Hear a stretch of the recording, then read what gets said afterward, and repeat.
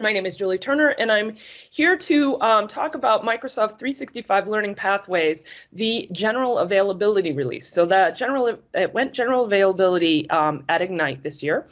And so I just want to recap and sort of level set for anybody who hasn't heard about Learning Pathways, what it is, and a little bit about how it works. And then I'll do a demo of all the new and exciting features. So Learning Pathways, which originally was known as custom learning for Office 365, is this customizable on-demand training solution that helps you with increasing usage and adoption of all the various services in your organization. So it helps by delivering training. And so overall, what it provides is this access to this end user training content, which includes video-based training and scenarios and articles, all put together in various playlists to address particular topics. So it's pretty easy to install because we are deployed via the SharePoint provisioning service. And so within minutes, without doing any coding, you can provision an entire communication site in your tenant with the Learning Pathways web parts installed for you.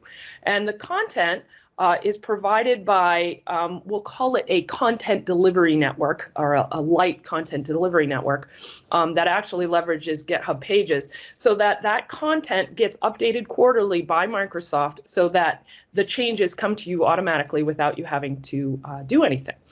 And in addition, you are able to customize that content, so you can hide and show various technologies depending on how you're adopting Office 365 in your environment, and then create your own training playlist based on your own content. So you can build your own pages in SharePoint and then combine those pages together into customized training content. And so then for version 3, or the general availability release, we have some new features. For the admin, we're now supporting multiple content packs. So Microsoft provides a Learning Pathways content pack, sort of, we'll call that out of the box. But in addition, you'll be able to add content packs from other third-party training providers, or even create your own content packs if you feel pretty comfortable with JSON and putting playlists together. You'd be able to create your own content packs if you want to. We also added the feature to copy playlists. So one of the most requested features we had was people saying, well, Microsoft has this particular playlist, and I like everything about it except for one of the assets I don't want to have shown in our environment. And so now you have the ability to go in and pick a playlist from Microsoft, or even one of your custom ones, and copy it, which makes a custom playlist that is an exact replica of Microsoft's playlist, and then you can customize it as you like. We've also added some updates to the user experience for adding assets to custom playlists to make that experience a little bit better. For the users, we've really improved the user experience for playlist navigation. So we had a lot of feedback that it was a little bit confusing to navigate around the various assets of a playlist, and so we've improved that user experience. We've also added a full screen mode so that a playlist that is in a particular section on a page can be expanded to take over the full screen, so that gives a better user experience for viewing the actual playlist content. And we've improved the responsive design of the web part itself so that it behaves a little bit better in the various sections on your page. So I wanted to just, again, I've shown this before, but I want to review the architecture of how Learning Pathways work. In your tenant, you would have deployed the Microsoft 365 Learning Pathways solution, which is a SharePoint framework solution that contains 2 web parts, and it is provisioned into your tenant app catalog.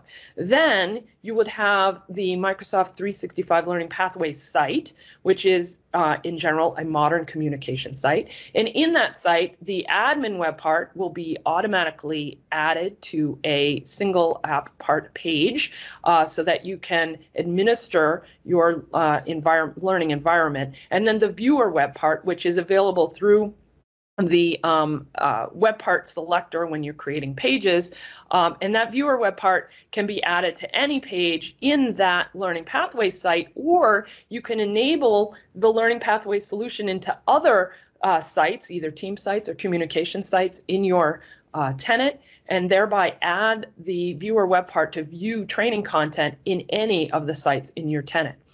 Now, how this works is that the viewer then iframes in content from support.office.com or docs.microsoft.com, depending on what assets are recognized as part of a particular playlist. So some of the content as part of a playlist is from support.office.com and some is from docs.microsoft.com. And what I'm speaking of is the content that's delivered from Microsoft specifically. And how we go about that is by having a GitHub repository that uses GitHub pages, and there's 3 JSON files in that GitHub pages library in a particular. I just see an update that needs to happen. This says V2, but we're now at V3. So there's a V3 folder. It has these files in it, plus some images, and that the Learning Pathways web part knows how to read those manifests and then serve up the content from support or docs. So what then happens is if the content is updated in the GitHub repository, within 24 hours, the Learning Pathways web part will recognize that there's a change and will update the content appropriately. Okay, so customizations is another thing that you can do. So from the admin web part, there are 3 lists that are in that same Learning Pathways site, and a custom config site, a custom playlist site, and a custom asset site. And basically those lists will just hold items that have bits of JSON data stored in them that help define custom playlists or point to custom assets, which would be SharePoint pages in your site, and then pulls them together and caches sort of a manifest of all the content that you have and what you've hidden and what you've shown and any custom subcategories you've created. So those customizations are stored in that manner. Okay, so let's do a demo. And again, I have recorded this as a video, so so that I wouldn't have had any problems this time, so hopefully. So let's start by just discussing the provisioning service. So the provisioning.sharepointpmp.com site is where you would go, and you go under View the Designs, and then under Solutions, and then to the Microsoft 365 Learning Pathway site. And so here's a lot of descriptions about what's part of this provisioning, and so it will tell you all the content that's included, and also then give you resources that you can click on to read to see what the prerequisites are and where the documentation is, and all the information you need to know about provisioning it. And then when you're ready, you click Add to your tenant, and it will bring you to a page where you can specify, who you are, what you want, where you want the site provisioned into your tenant, and then you just click on Provision, and it will go out and provision that site collection for you. Now, if you already have Learning Pathways and you're just trying to update to the most recent version, you would go to our GitHub site, which is PMP custom-learning-office-365, and you scroll down here to current release version. It'll tell you what version. For version 3, there was some upgrade information that you needed to be aware of, but then there's complete documentation about how you download the Learning Pathways package and then how you update it into your tenant step by step. So let me show you a little bit how that's done. So you go into the web part folder, and then you would pick the SPPKG file, which is there at the bottom, and you would download it.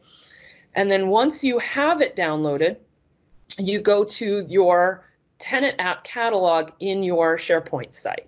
So if you click over here, then you would be in the Apps for SharePoint section, and you'd click on the Upload button, and it will then ask you for the path to your SPPKG file. You pick it from whatever folder you have downloaded into, and then say OK, and it will update into your tenant.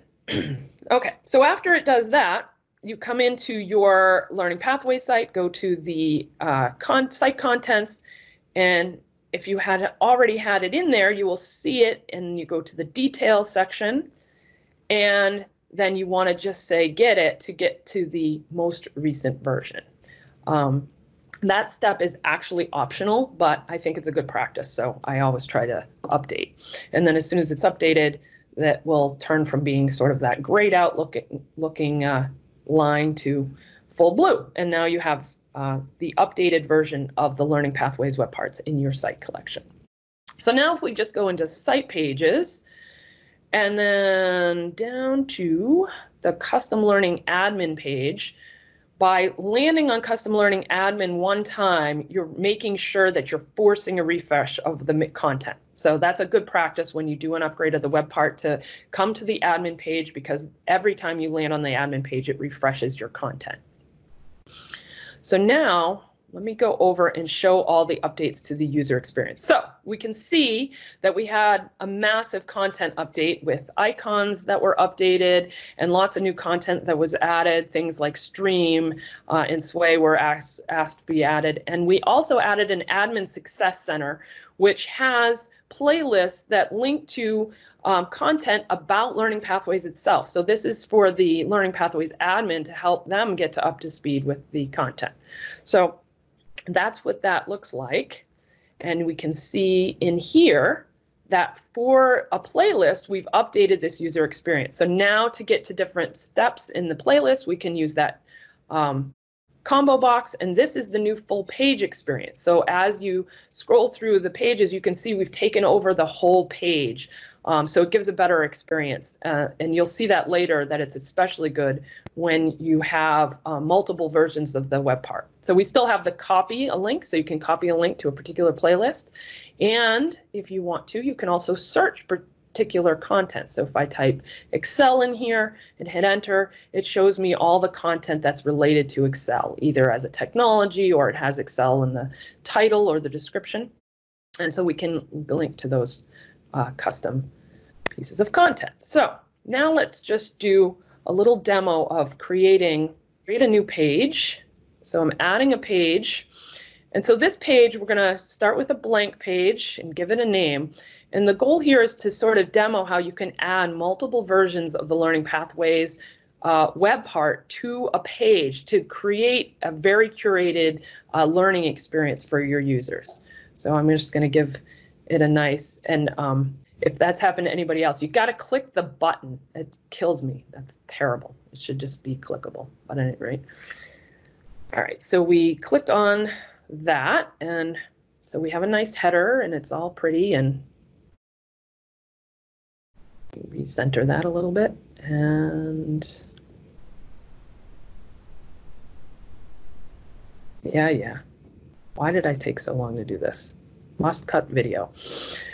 Okay, so now we're going to go in here and add a section.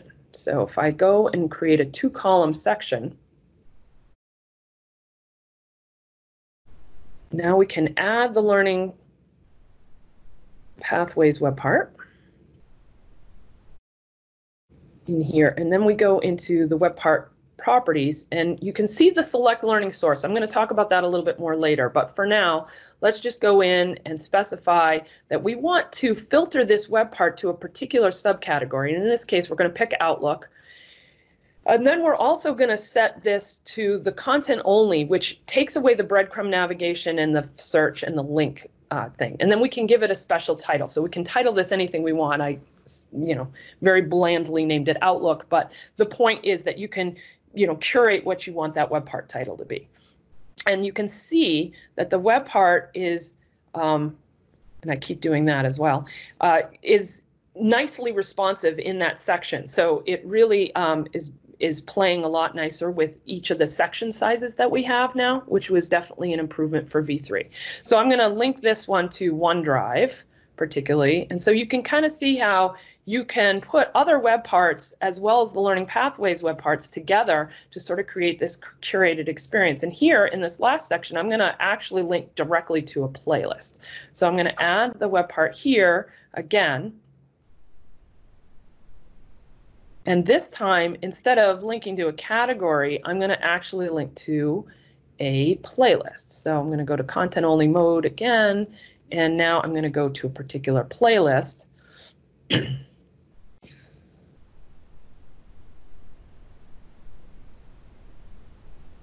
we'll do create office files. And you can select a particular asset, so you can actually move it ahead to a particular point in the playlist, but if you leave it blank, it'll start at the first asset in the playlist. So then I give it a custom name, and now I have sort of a playlist plus other content right here in this one page. So now you will also be able to see that because we have that full screen button, we can actually come down to the playlist and go into full screen mode if we want to, right from this page. So that gives a better experience. We used to redirect back to a viewer page, and I think that wasn't as good of experience as we could have had. So we've reworked it so that it works this way, and I think it's a much better experience. Okay, so now let's come back over to the admin center and go through some new features here. So we've sort of redirected this. We've got a question mark thing there that takes you to the docs for learning pathways to help you get to that information more quickly. And we've sort of jiggered some stuff here. We have some new features in the, removed some stuff in the playlist content. So now we have title and description are required and categories required, but technologies and let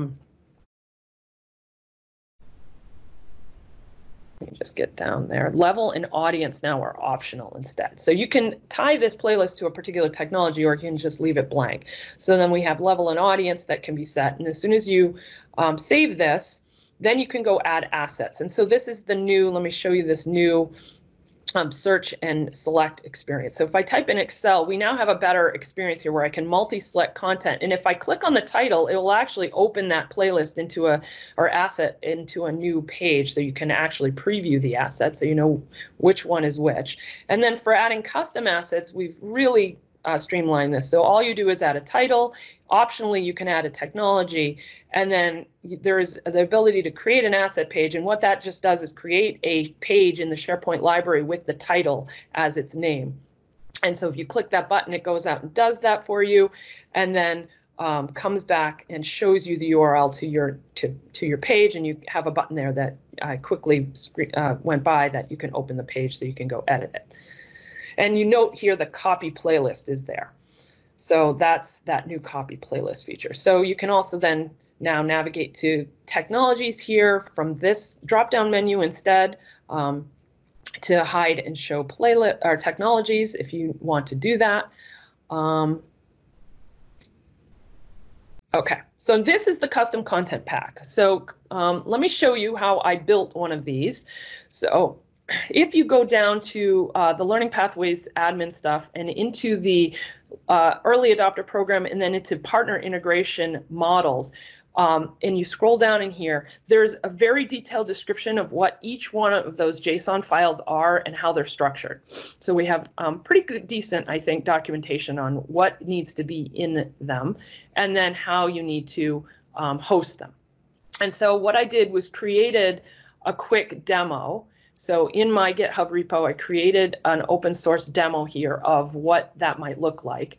And so in here, I have the docs folder and then a v3 folder, and I've created an assets.json, a metadata.json, and a playlist.json file with some images that I'm using. And if you go into the settings of a particular GitHub repo and you scroll down, you can see that there's a setup section for GitHub pages. And so I've set that so that the source is the master branch docs folder, and then it tells you what the URL is to your GitHub pages site. And so I copy that, and now I come in and I say I want to add a custom content pack, and I paste that URL in here and then give it a display name. So I'll just call this Julie's content pack, and we save that. And now Learning Pathways has two sets of content that it can manage. And so if I go back over to my demos web part section here and I edit my page, I can change, well, I had to refresh the page first. Let me say that. And then I can edit that web part, and we'll change this Outlook one so that it's pointing at the other source. So now I can have two web parts on the page pointing to each of the content packs if I want to. And I'll just specifically say, okay, I'll filter to this piece of content that I put in here. I'm giving it a title, but when you're filtering to a category, that doesn't actually make as much sense. So it doesn't look so good because it's duplicated. But the bigger point here is that I now have content from 2 different content packs loading in this one page. Now, obviously, you wouldn't have to use it that way, but that ability is there for you. And so now you can see that we have, all these different various pieces of content all on one page, which is pretty cool and pretty powerful. So let me just go back over to the admin page quickly here and just show that now that I have that in here, I can edit any of the custom content packs. I can edit the URLs and I can delete them out if I want to at any time, or add additional ones. So that's part of all that. And by just clicking on each of these, I can go back and forth and manage the content separately. So, all right, let's see. Page down. Okay, and so just wanted to share some quick links to get to the provisioning site, provisioning.sharepointpmp.com. The documentation is docs pages for custom learning, or you can type in learning pathways in the search and it'll take you there. Also, the support center is the GitHub repo pnp/custom-learning-office-365. So, Vesa, I'm all set. That's it. Yep, yeah. Excellent. There was one quick question. Is this available in the government tenants? And I don't see any reason why it would not be able to be installed in government. You would maybe have to do, I think you would have to do the custom. So if you go to the GitHub repo, there's actually instructions to deploy the SharePoint framework solution and create the communication site manually. And it uses some PowerShell to do that. You would definitely probably have to do that. But other than that, as long as what I want to just say I'm not 100% sure of is I think GCC High does not support SharePoint framework solutions. And I don't know that for a fact, but I think I've heard that from several people. So, but I think regular GCC or whatever they call it does support. And so you should be able to deploy that, no problem. But I would definitely be interested in hearing if somebody has feedback and whether it's worked or not. I have a question. This is actually really cool. I'm actually trying to set it up now for a customer to show them, and they have an app catalog, but it's not allowing me to provision, saying that I don't have an app catalog configured. If you have problems with provisioning, the right course of action is to submit an issue to SP DevDocs. Okay. I do know that if you also there is a problem if you are a customer with vanity URLs, or the customer has vanity URLs, there are some problems with that. You won't be able to use the provisioning service to provision into a tenant with vanity URLs. Which is Office 365 dedicated, which is like 30 tenants in the world.